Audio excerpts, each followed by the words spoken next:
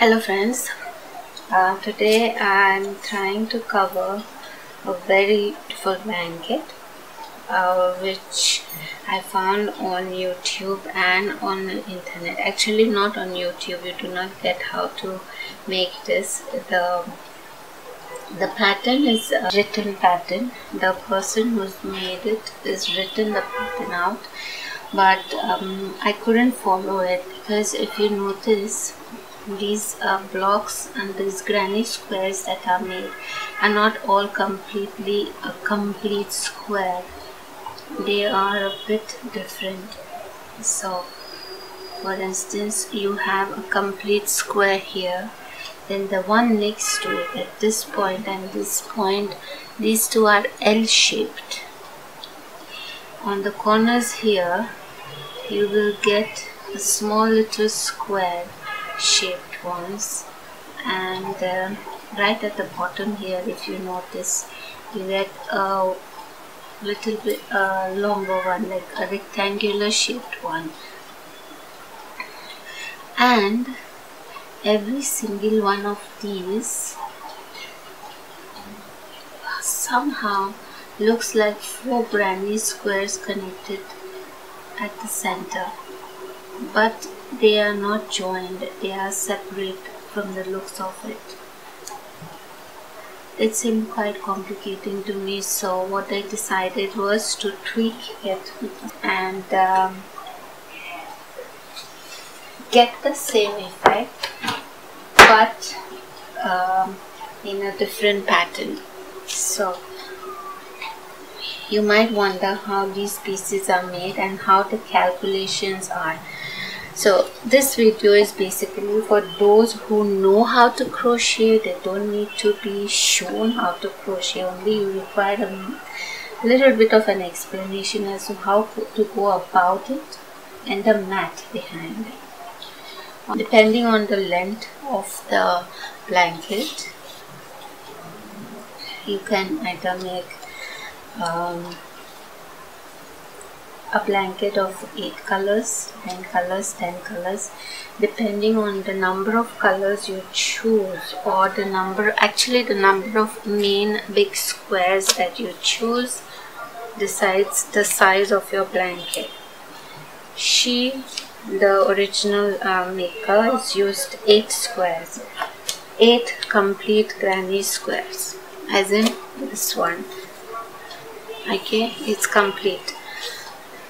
She's used one, please just follow the pencil, 1, 2, 3, 4, 5, 6, 7, 8.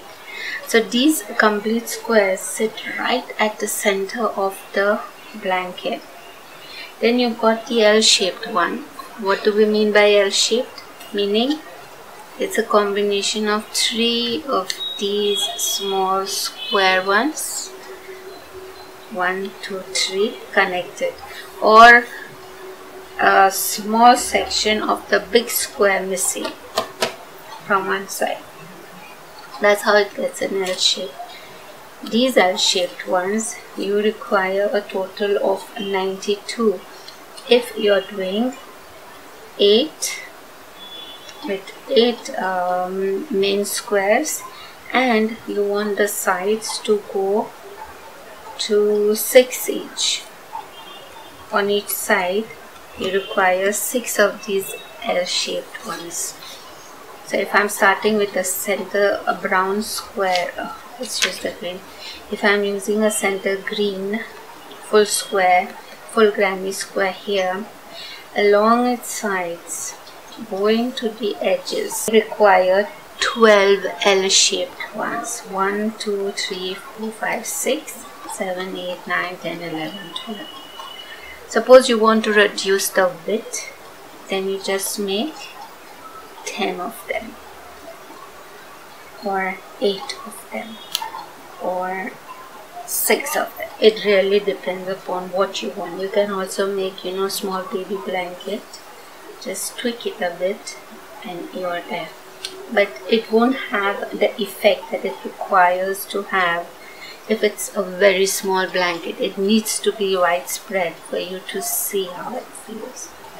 Alright, we have 8 colors. but not all 8 colors require 12. If you're going for a 6 on each side, you don't require 12 for all the 8. You require 12 only for the top 6 colors, the starting one, and the ones that follow up to 6. The 7th and the 8th, because they're towards the end of the blanket here, you're required to make 10 each. Why? Because when you're starting here, there are 2 triangle shapes up here that remain empty. You need to fill that. How do you fill that? With the ones that are not complete at the bottom. So with orange, you get 4 on each side.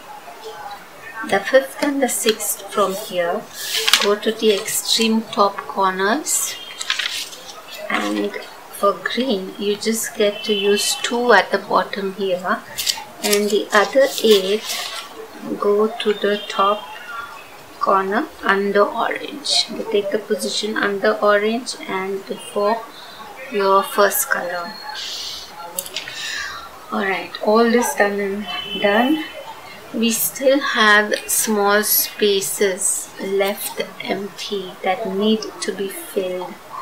So for that, these small squares that I just showed, the 1/4 of the granny square, you require how many of those? You require 16 of those. They sit on the ends.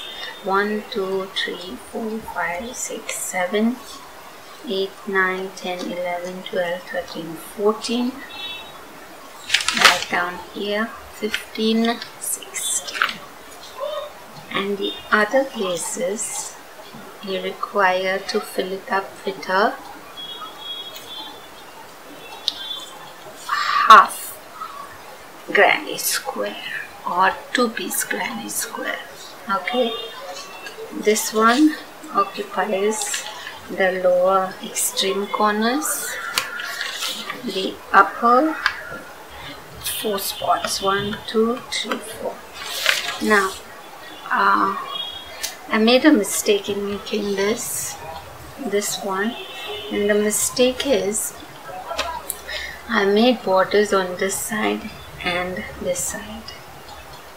You can have borders on 2 sides because this is sitting only on the edges of your blanket, hence you require to have only 1 side border like this, because this side and this side will be attached to some piece or the other that is already bordered, like this for instance, and this is a full one like this. So this side is covered by this side is covered by this, and the upper side will also be covered by another one.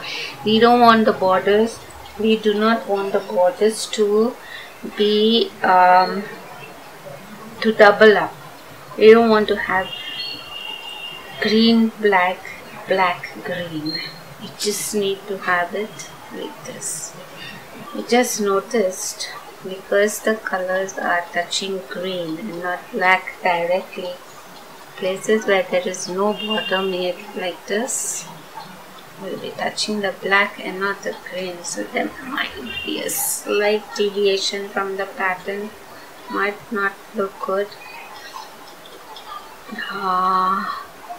So I guess we will have to put a green border along all the other sides that are not having a black. Alright, I will make a few samples and see how that goes, and I will show it to you in my next video. But do not put a black on all of them. Just make sure you're having your border only on the ends for this one, and these 2 corner ones will have to be 1 side and 1 side. 2 sides will have to have the border, but the top ones, the other 4, will have to have borders only on 1 side facing the top. There. So this is the picture I made. These are the numbers. 8, and this 92. This one is 6. Just once I suggest is make a drawing of this sort for yourself, so you know exactly what is sitting where. Make sure you have a proper border that is distinct and stands out. Alright, my next video I will be showing you how to make these pieces. I don't know, I just made a video showing you. All those who want to watch it, most welcome. The rest of you, please, if you are watching this video, please subscribe and comment if there's anything you think I could do to better the video. Suggestions are most welcome. Thank you for watching and have a great day. I'll be back soon with a video showing how to make these awesome pieces, and perhaps one showing you the finished product.